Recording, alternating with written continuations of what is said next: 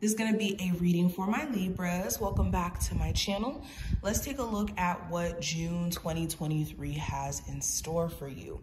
We're going to look at career, finances, advice, what you don't see, all that stuff. So if you want to see future readings, subscribe, hit that notification bell. I will have listed below my website, mysticalcrystals.com. If you don't know how to spell it, like I said, just check below.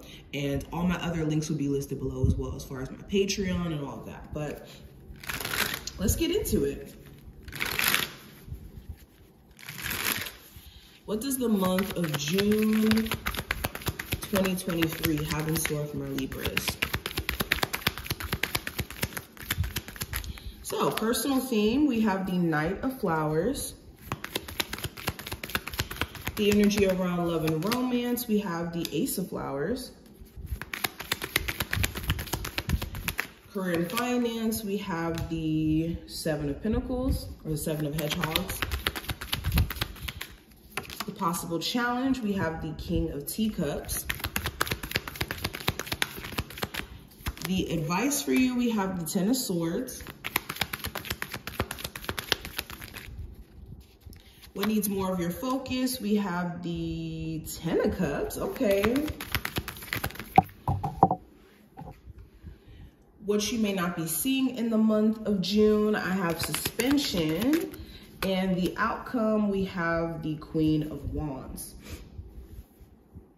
All right, Libras, let's get into it.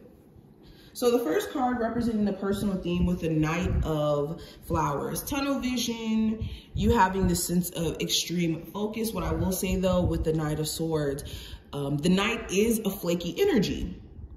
In the sense where the Knight could be, you know, I'm gonna take charge, I'm gonna rush forward, but in this energy, there's a need for you to not just kind of like be so focused on completing some sort of goal or making something happen that you miss important mistakes that are made in the process or things that may be important along what you're trying to do. So you could be very determined to make something happen, whether this is get a new job, fix your relationship, get a new car, whatever this is. You guys have a plan in mind. You have an idea of what you're trying to accomplish. You guys are going to be charging ahead.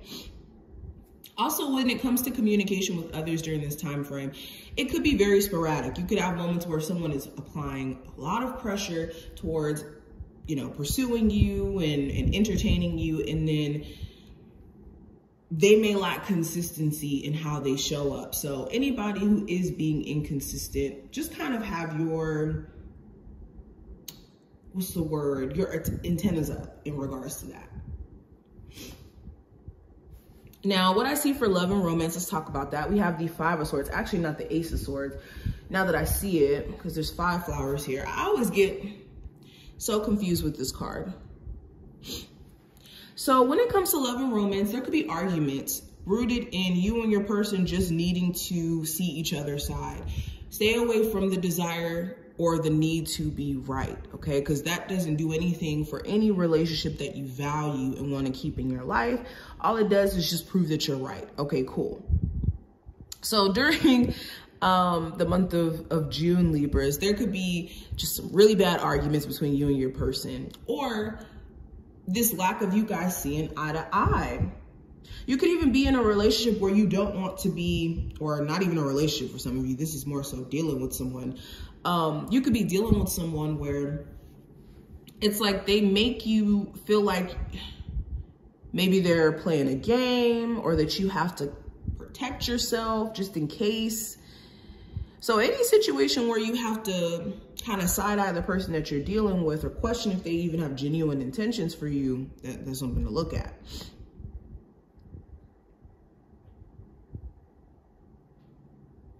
Some of you guys could also be psyching yourself out of dealing with someone, talking to someone, or they're doing it to themselves, okay? I'm seeing this for my singles. You could be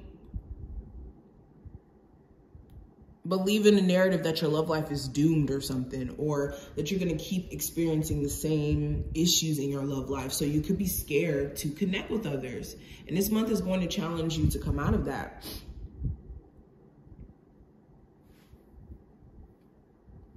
Now, what I see here for career and finance, I have the 7 of Pentacles. So you're going to go into a state of looking at everything that you've pretty much accomplished up until this point and what it has gotten you. And in this month, you could be trying to be very patient when it comes to the results that you're looking to receive, especially when it comes to a job that you've been at, a business, okay?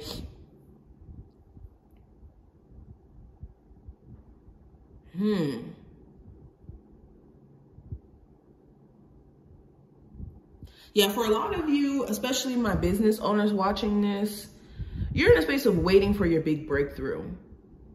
But during the month of June, instead of like waiting for this big breakthrough to just come, being consistent in your efforts is the only thing that you can necessarily do, and be in the flow of patience at that.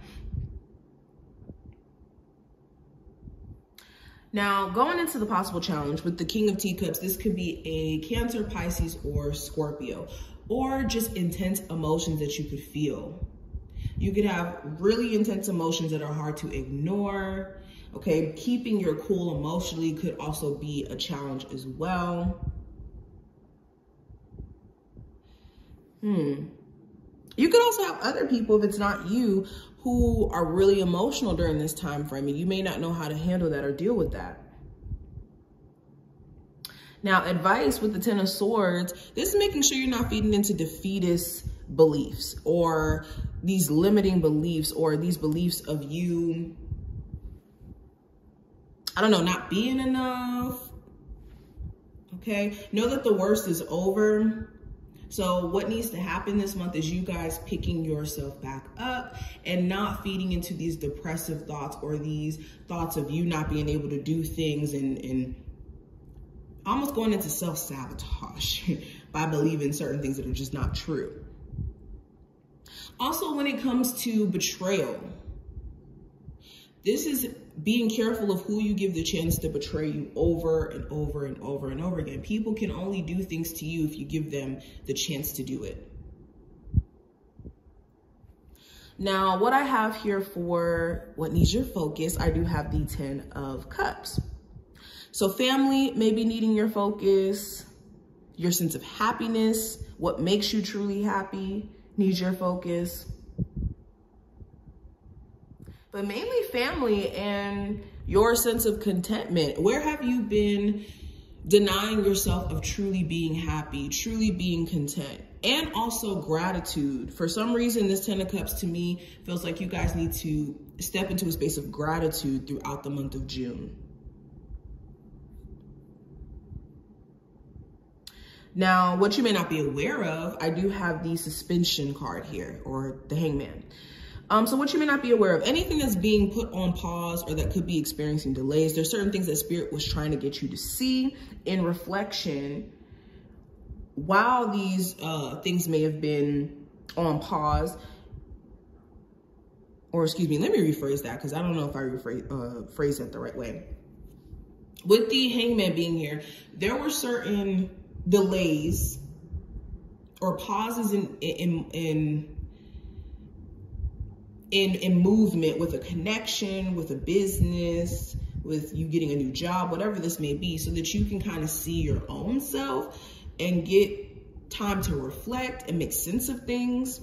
And in the month of June, any delays that still could be present is more so present to get you to see yourself and actions that you may need to take differently or a different approach that you may need to adopt. Hopefully you guys get what I mean by that. I feel like I said that in a very jumbled way. But as far as the outcome is concerned, with the Queen of Spears, I see an Aries, Sagittarius, or Leo that could be of significance. But if not a fire sign outside of you, you could step into this Queen of Spears energy where you are about your business, you're very charismatic, you are in this take charge attitude, focused on your desires, focused on your passions, being very straightforward. You may find yourself having to have very tough conversations by the end of this month where you have to assert yourself or stand on what you believe.